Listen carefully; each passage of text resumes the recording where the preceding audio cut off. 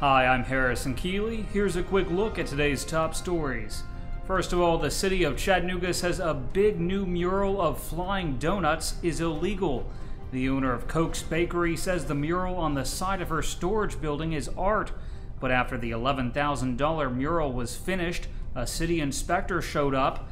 The inspector said it's illegal advertising and needs to go.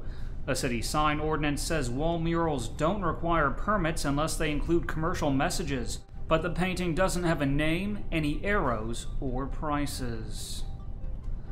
A fatal accident in Marion County wasn't discovered until 24 hours after it happened.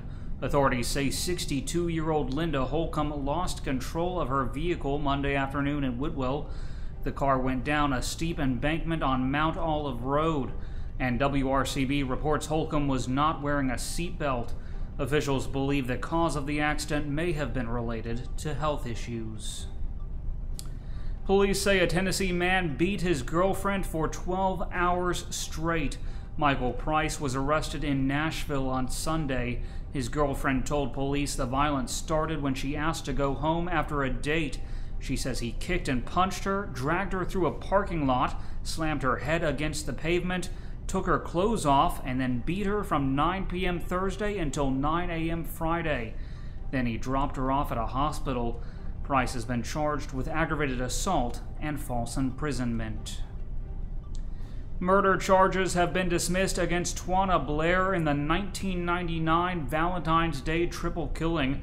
Blair had been arraigned on 3 counts of conspiracy to commit first-degree murder. The murder involved the deaths of O.J. Blair, Don Rogers, and Casey Higgins. But on Tuesday, Judge John Kerry Blackwood issued an order to dismiss the charges.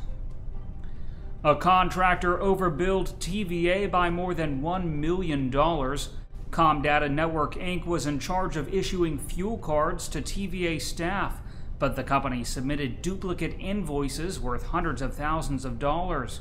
TVA says the overbilling went on for nearly 2 years. Ron Bishop, the founder of SCORE International, has died. Bishop was a preacher who also served as athletic director at Tennessee Temple University.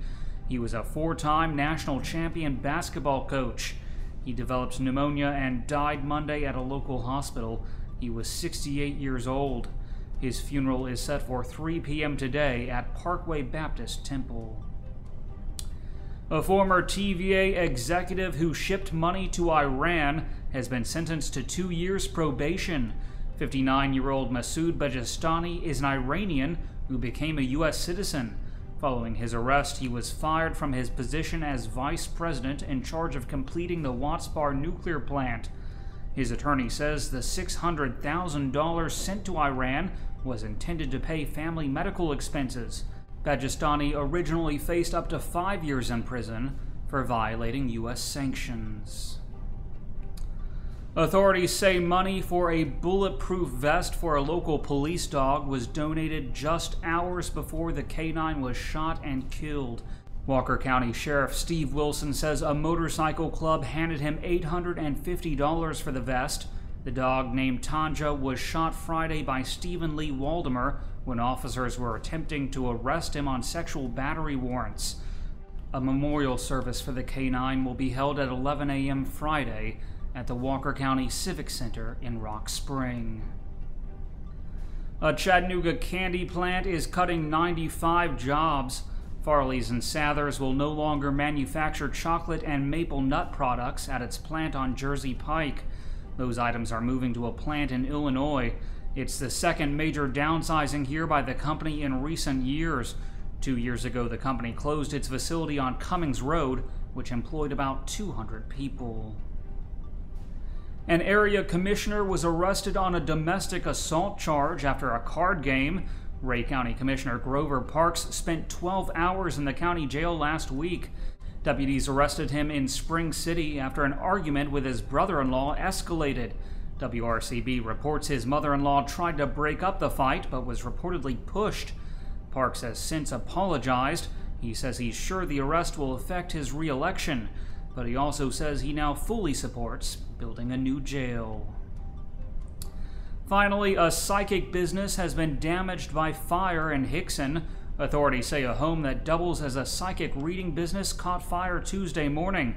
A man was found sitting in a truck in the driveway. He was unresponsive.